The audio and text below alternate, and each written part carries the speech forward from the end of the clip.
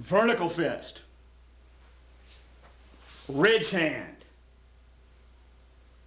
heel of palm, reverse punch. Okay, personally in real fighting, I don't believe too much in kicking. You want to keep your feet on the ground. You're just too vulnerable when you raise a foot off the ground in a real fight. However, some in-shin karate people, might want to hold this way, educated me to this shot and demonstrated to me that it could be used safely and effectively. Notice this blow is not much above the waist. Target is here. Area is the shin. Hey! Hey! Hey! When you get this, is when the guy opens up that left flank here, and bam! Blow to the floating ribs. Now I want to show you how Michael can achieve remarkable power by relaxation and shifting his body weight. Notice that his hand is actually touching. Don't do it, but demonstrate the moves. Notice he drops and twists. This shifts his body weight into the blow. But observe that he's actually touching. Whatever velocity he's going to get, or acceleration, has to be achieved in this space. Go for it. Do the X? Yes. It's a good one. One more time. Full force. A little more force than I anticipate. Very strong blow. Very strong blow. So remember, the blows, vertical fist, ridge hand, heel of palm. We're going to look at some others. We're going to demonstrate the amount of force that's necessary to particular targets, in particular floating ribs, clavicle, and blows that can kill. Michael, this stack of boards is about equal to most people's floating ribs. Now larger people, their bones are bigger, they're harder to break. Notice two things, physics of materials here. I'm going to use the heel of palm strike we saw earlier on the heavy bag. Notice that Mr. Stein's backing him up, because otherwise, if the boards were displaced, they might not break, because some of that energy would be absorbed and they're moving back. Likewise, when you're punching vertical fist, heel of palm, a quick snappy strike, spam, spam, with hips, rotation, and coming back as fast as it goes out, doesn't give the whole body time enough to move back and absorb part of the energy before bones break, the actual area of contact. Snappy blow will do that, break the bones. Or alternatively, you can throw your man up against a wall so his body physically can't move back. Then you're much more likely to break bones on him. Okay.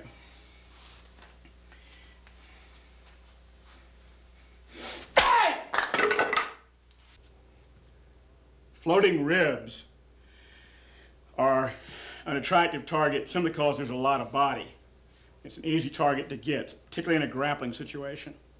But busting floating ribs, surprising as it may seem, is not necessarily immediately incapacitating unless one of the ribs splinters and goes and perforates a lung. Here's a blow that requires less force, and if it breaks the clavicle, you'll see why later, absolutely puts your man out of the picture and ends the contest. A clavicle is fairly easily broken, and I speak from experience here. Generally, it's easier to break somebody's clavicle than is this thickness of boards. Choice of weapons will be the Suto. Hey! I can tell you that a clavicle breaks a lot easier than that.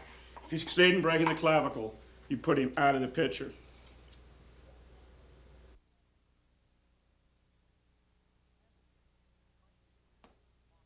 The candle drills train you to relax properly when delivering the blow. This allows your striking hand to develop the velocity which we have seen is so critical to achieving a powerful blow. Without proper muscular relaxation, you cannot extinguish the candle. These drills also train you to focus a blow to a specific spot such that the energy transfer occurs on that vital point. Note how many of these strikes move like a bullwhip, snapping back as fast as they go out. This makes the energy transfer a one-way street. This means that almost all the energy of the collision between the striking hand and the area struck on the opponent is absorbed by the opponent, not the striking hand. When done properly, this is why a closed hand blow, like the back fist or vertical fist, can sometimes be struck to the opponent's head, such that the danger of busting one's own hands is greatly reduced. Study these blows and recognize the crisp transitions from relaxation, lockout at impact, and the accompanying energy transfer, which extinguishes the candle, and then the instant relaxation again to retrieve the striking hand. Training on these candle drills, combined with work on the heavy bag, will place powerful blows into your personal arsenal.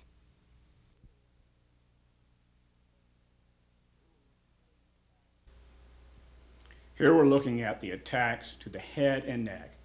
The head and neck are some of the most effective attacks because they're primarily neurological rather than structural attacks, although not exclusively.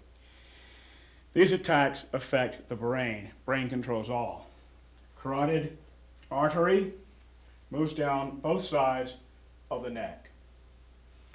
So we attack to either side of the neck. Shuto, palm up, vertical, perpendicular.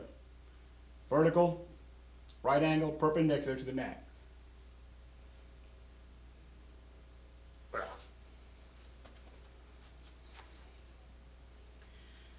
Shuto to the other side of the neck. Our palm is down. Remember to keep the hand loose so it can move quickly. Lock it out, perpendicular.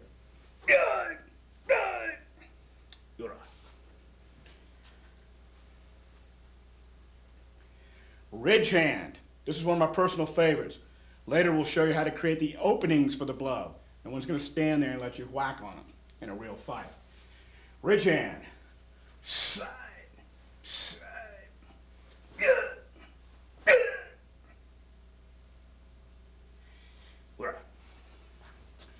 Ridge hand to other side of neck.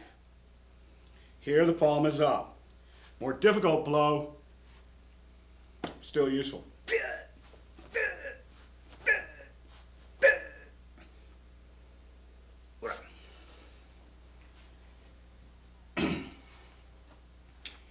Elbow to neck.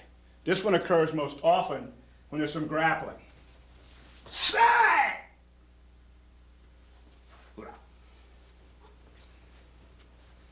Grapple.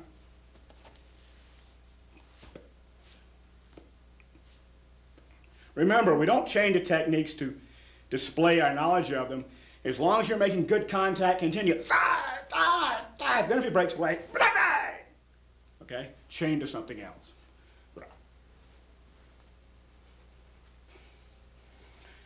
Another personal favorite.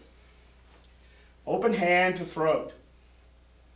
Notice how the open hand moves along the center of the body, rising from below his line of vision.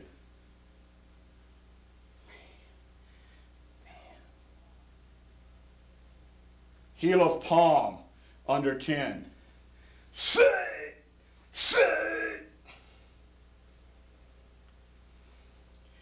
Here's one I've used very often, actual fights. Vertical fist to nose.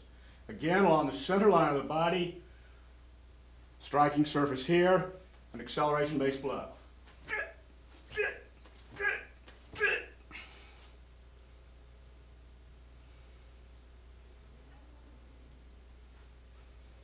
Back fist to temple.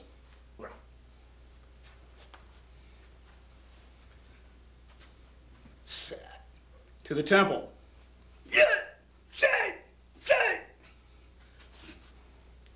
Next, we will look at attacks to the body.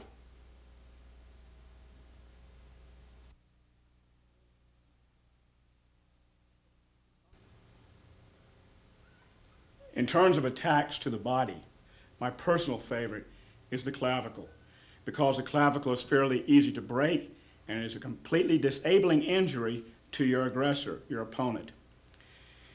It's completely disabling. He can't do anything, but it is not a life-threatening injury unless you hit so hard that you cut the subclavicular artery. That isn't real likely. Can't happen. Choice of weapons. First is the suto. Bam, bam, bam. Hammer fist or bottom fist. Chai, chai, chai. Or open heel of palm coming down. Advantage here is chai, chai, chai, chai, chai. Bam, bam, bam. The open hand can move quickly. There's no muscular tension because it's open. Bam. Impacting surface again. Heel of palm. I said this injury is completely disabling. A broken clavicle is completely disabling. Let's talk to someone who can tell you that that is true from personal experience. Michael.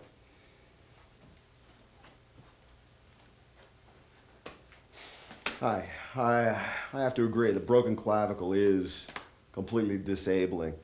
I broke the clavicle on this side of my body, and while it was not a particularly painful injury, I took the opportunity to practice some of my martial arts techniques, and I found that not only could I, this is the real one, this is the broken one, not only could I not use this side, I couldn't use the unbroken side really for anything more than lifting a fork to my mouth.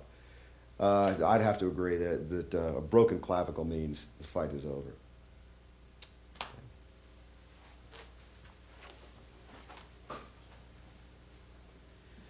Other attacks to the body. Solar plexus. Best one is heel of palm. Once again, open hand moves quickly. Shut! Shut! Ideally, you'd like to be moving slightly up under the sternum to compress the heart and diaphragm. Also, the one that I demonstrated on the heavy bag, reverse punches to the floating ribs. Now you can also use the heel of palm to break the floating ribs. Bam, here. Feel them compress. Bam, bam. Elbows to the solar plexus. On a very large man, you may need the more power generated from the elbow. But the elbow sacrifices articulation. It's easier to use the heel of palm if you don't need the full-on force of dealing with a behemoth. Remember, slightly rising along the center of the body, rising up.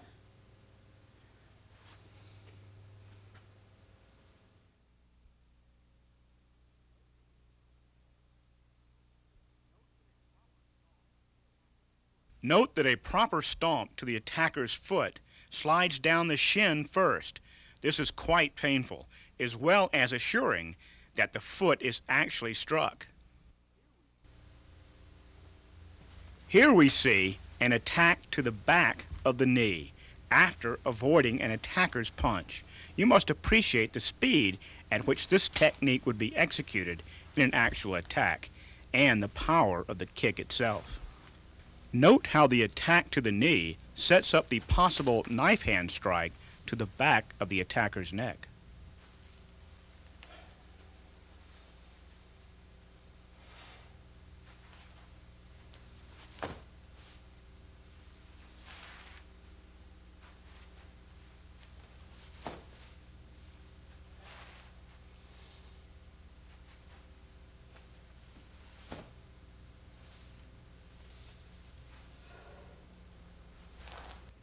We're looking at attacks to the knees. Attacks to the knees are serious because they result in often permanently disabling injuries. Attacks to the knees should not be used unless there's no reasonable alternative. Knee injuries do not heal well. Generally, they never heal completely. Let's take a look at how the knee works. Okay. The knee is meant to bend like this. Okay? It is not meant to move sideways. Therefore, if we strike the knee this way from the inside, we tend to tear tendons on the outside of the knee. We attack the knees with feet strikes, but I want to show the vector of the blow. If we attack from the inside, the outside ligament is pulled. If we attack from the outside, this way, then these ligaments on this side tend to be pulled. Let's see how that might be achieved. Generally, this occurs during a grappling situation. I use my opponent's body to stabilize, and then I strike, stepping back slightly to get balance. Bam, bam. Also, striking to the kneecap, skinning it up. Bam, like any other strike, knee attacks, if they're used, should be changed. Bam, bam, bam. The danger is you're raising your foot off the ground. Therefore, you're using his body to stabilize you as you kick.